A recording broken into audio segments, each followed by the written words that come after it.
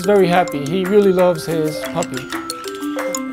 とってもキュートだって言います。可愛いっていう、仕草だったり表情だったりとか、もうとにかくキュートなので。This googly-eyed 5-month-old pug is named Momo-tan. And for now, she's living amongst dozens of other newborn puppies. But these aren't your standard run-of-the-mill puppies. They don't know it, but Momo-tan and each of her puppy companions are clones. 今は桃子と呼んでますけど、日本の名前は変えようと思ってます。桃子ではなくて桃たんという名前にしようと思ってます。For 16 years, Mr. Fukuda was the proud owner of another pug named Momoko. The two were inseparable. それで僕は奥さんと、桃子が6歳の時かな離婚をしたので、それから桃子と2人でずっと住んでます。When Momoko recently died, Mr. Fukuda wanted to bring her back, so he turned to a company called Sooam to recreate her.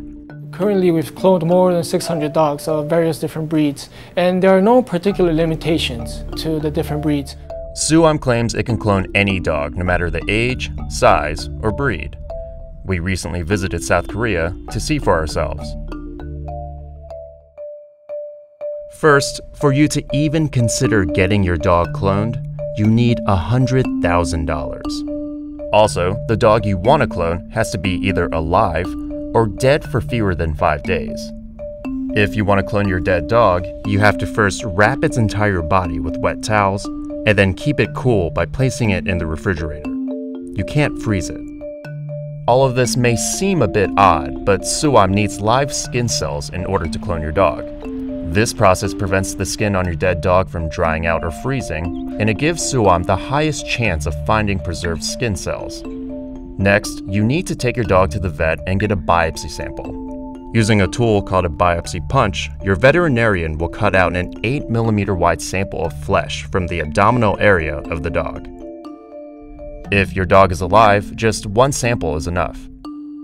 But if your dog is dead, you'll need to provide Sooam with as many samples as possible to increase the chances of finding live skin cells.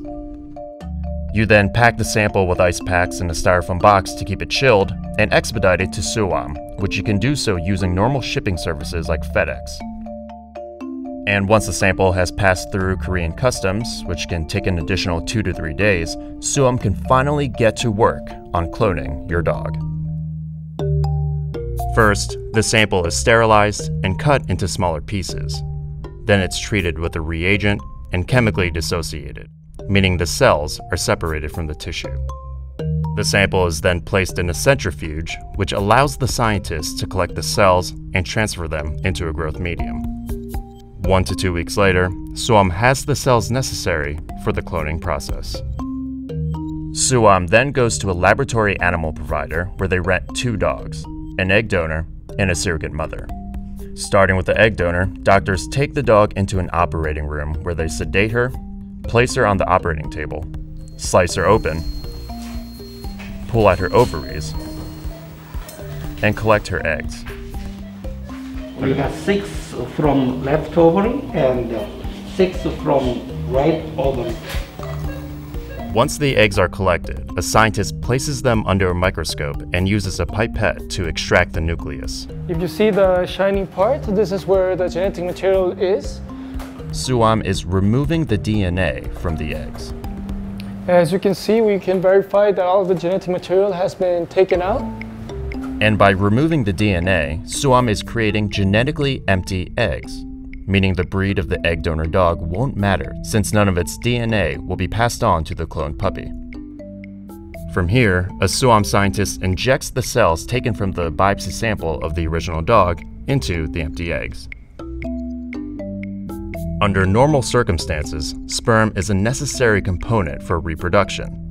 But in this cloning process, sperm is replaced by 2 things: the cell from the original dog and a series of short electrical shocks from a machine called the electro-cell manipulator.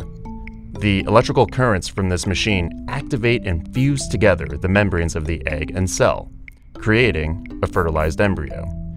After just 1 minute, Sooam has a whole batch of cloned dog embryos to work with. Next, Sooam moves on to the second rental dog, the surrogate mother. Back in the operating room, the doctors sedate the surrogate, place her on the operating table, slice her open, pull out her ovaries and uterus, and inject up to 15 cloned embryos into her uterus. 30 days later, Sooam is able to verify the surrogate's pregnancy, which they say has about a 40% success rate. If the procedure fails, they'll examine what went wrong and repeat the process using a different surrogate mother. When a successful pregnancy is confirmed, it takes another 30 days for the surrogate mother to give birth. During this time, Sooam will closely monitor the surrogate and check on the condition of her fetus. When the cloned puppy is finally born, Sooam will take care of the clone until the customer is able to bring their new pet home. The facilities at Sooam can house up to 50 dogs at a time. Customers can either make the trip to Seoul to pick up their cloned pup or arrange to have a Sooam employee deliver their new pet directly to them. They'll have to wait through a quarantine period though, which varies from country to country. Now, with the high cost of the procedure and invasive surgeries performed on the rental dogs, it's easy to see why dog cloning is controversial. But for Mr. Fukuda, there was no hesitation in his decision to bring back his dog. 私にとってはその10万ドルでこの子を桃子と同じような色をして桃子と同じような匂いがして桃子と同じようにこう触れるで桃子と同じような性格を持ったワンちゃんに10万ドル払うことは僕は決して高いとは僕は思わなかったです。Of course, while the cloned puppy might look exactly like the original dog, its personality will be shaped by the environment it's raised in.